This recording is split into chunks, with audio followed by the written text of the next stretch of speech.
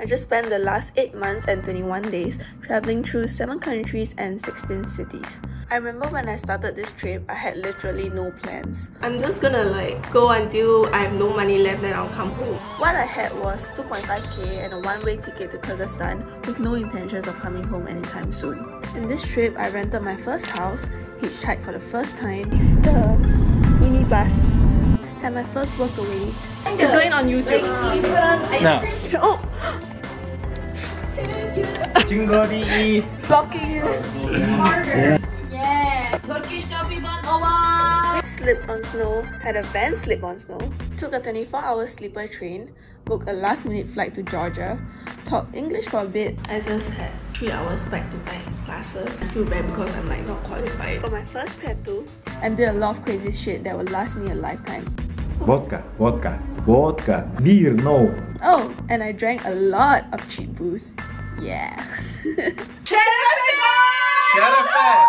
Drunk bitch. What happened? What's happening? Also, I encountered a lot of problems. Oh my fucking god, apparently I went to the wrong terminal. I cut myself.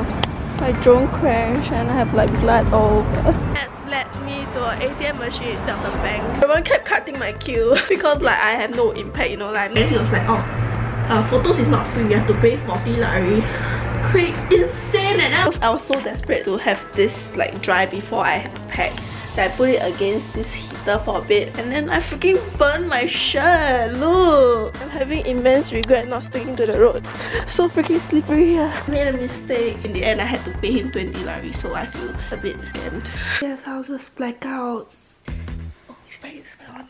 It was so quicky, all night. It was just okay, now there's no. Somehow my packs get harder and harder to carry each time. 1 degree, but the wind, man, the wind is killing me. I was wondering if I go to another country, would there be an issue? And I almost got scammed by this cafe. Problem with my passport? Am I banned from Turkey? I started out as an introvert that got excited when I had the hostel to myself, to being a person that needed social interaction. I'm bored. Oh, can I just say I'm really grateful to everyone I've met on this trip. You guys have been so welcoming and friendly towards me that I basically can't live without friends now. Thank you guys so much, and I really hope that we'll meet again someday. I love these guys. And I don't know if you noticed, but I have a lot of unreleased footage which will come out in the next couple of weeks, so please stay tuned to that. Yeah! Spoiler alert, I still freaking hate hacking! By the way, the food I tried throughout this trip was amazing. Amazing! Oh my god, this looks so damn good. Well, even though it has sadly come to an end, mostly due to my passport problems, I would say I'm ready to be home. I'm gonna say something very cliche. This is not a goodbye, but it's a new beginning.